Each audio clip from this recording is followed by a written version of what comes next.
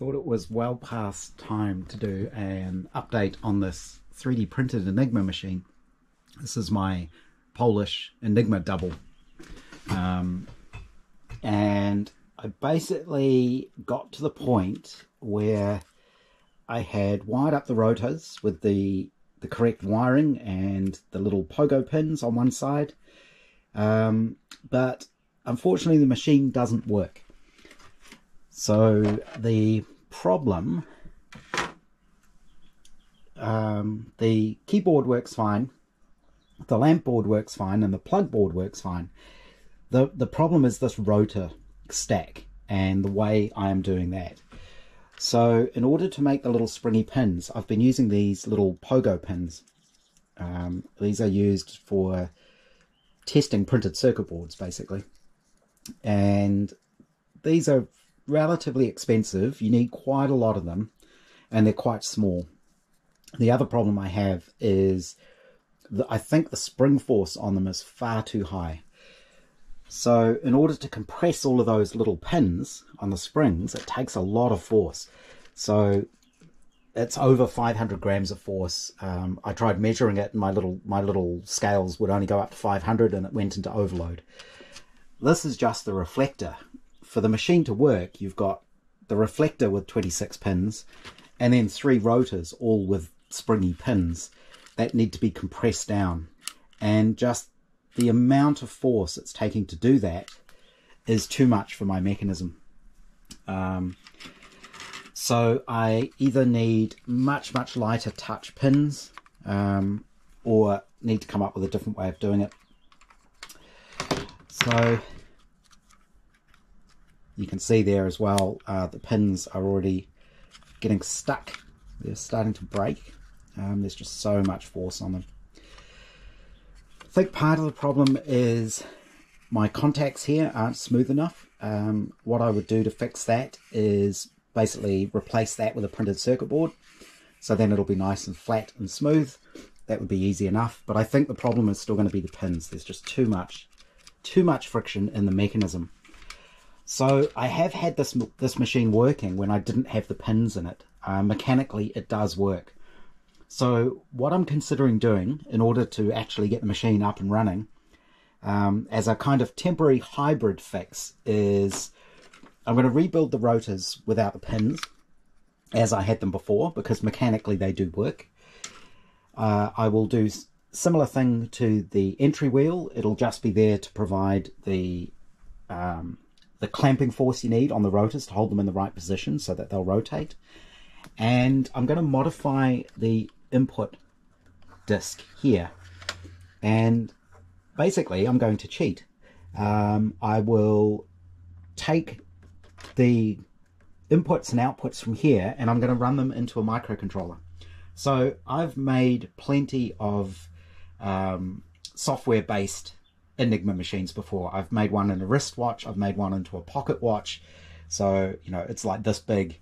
I can make the mechanism incredibly small, and I'm going to do that as a kind of hybrid solution. So the rotor stack will function, it'll rotate around, the rotors will move when they need to move, but the actual scrambling off the signal as it goes through the machine, I'm going to do in a microcontroller and feed it back out.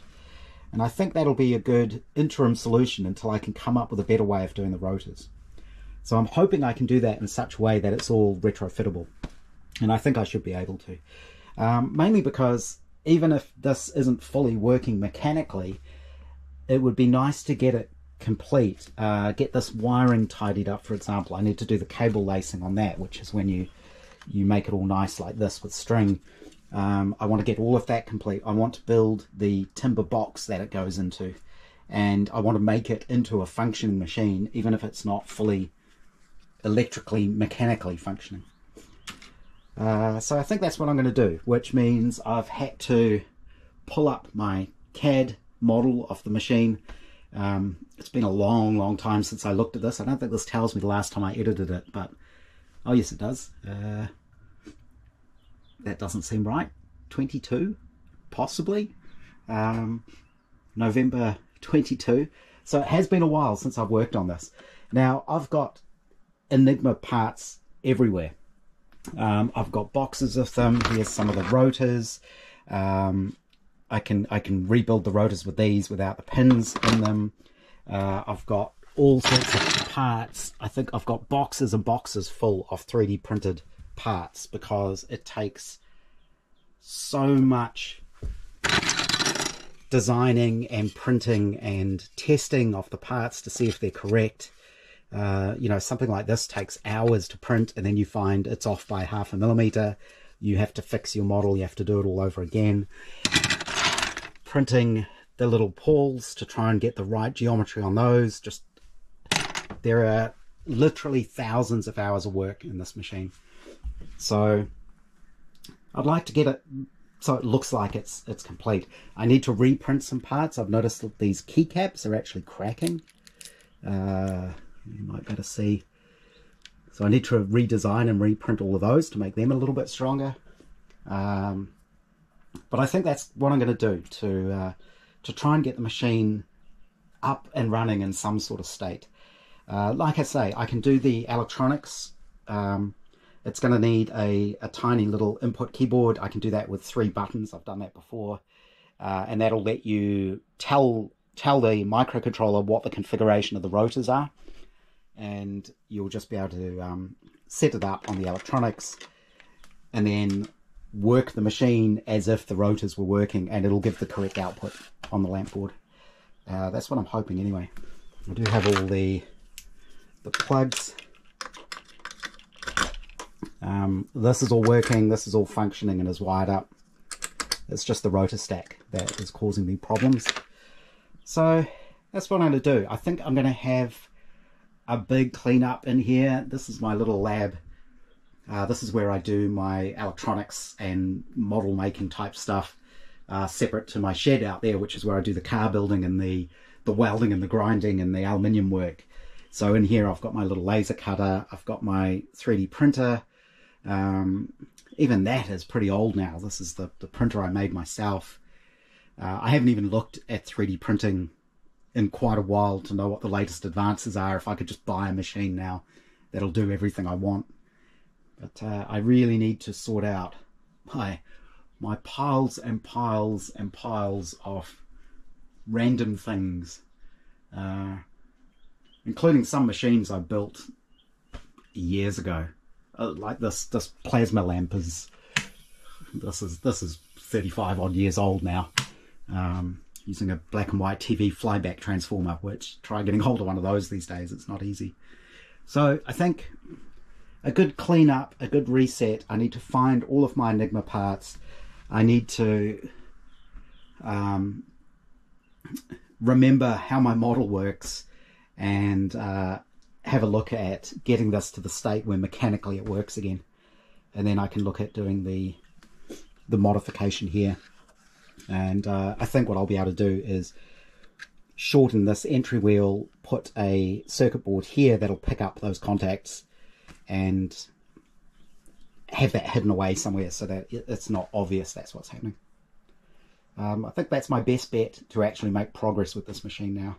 It's just so tricky trying to get a mechanism like this to work when it's so flexible, because it's built of plastic. So if you try beefing up all of the components to make them heavier or thicker, then the machine doesn't look like the real machines. So it's kind of a compromise. Yeah, I think that's going to be the way forward.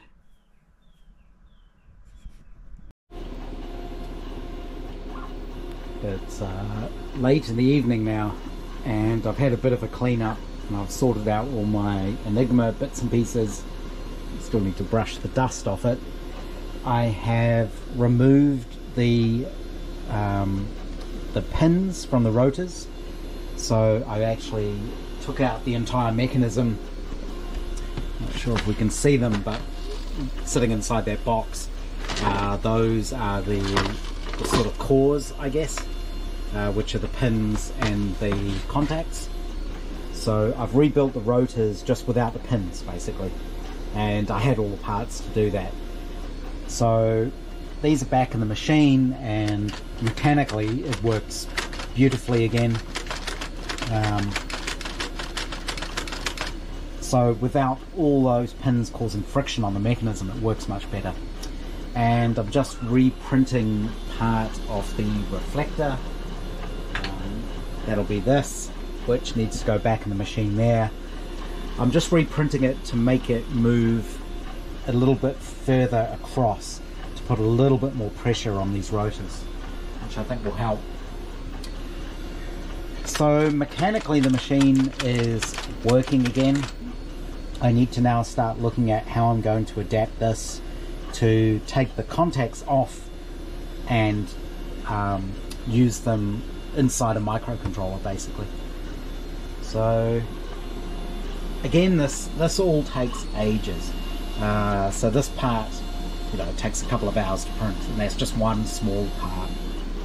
So many thousands of hours into this thing.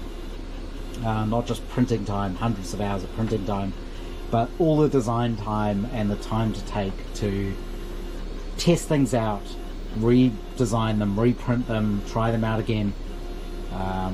So yeah, it's a big project, and this is why, you know, if you ask for me to send you the files, I will not send them. One, they're not finished, and two, I think people just underestimate how big a project this is and how much work there is in it and how complicated it is. Even if I sent you the files, you probably could not build this machine. You know, I've tried to help people in the past, and they'll say, just send me the files, I won't bug you, I won't ask you questions, and then they'll come back with what sort of printer did you use and what sort of filament do you use. If you need to ask questions like that, this is probably too complicated a project for you. So for now, I just keep everything to myself. Maybe one day I will release them once I actually get to a point where I'm happy with it, but until then, please don't ask.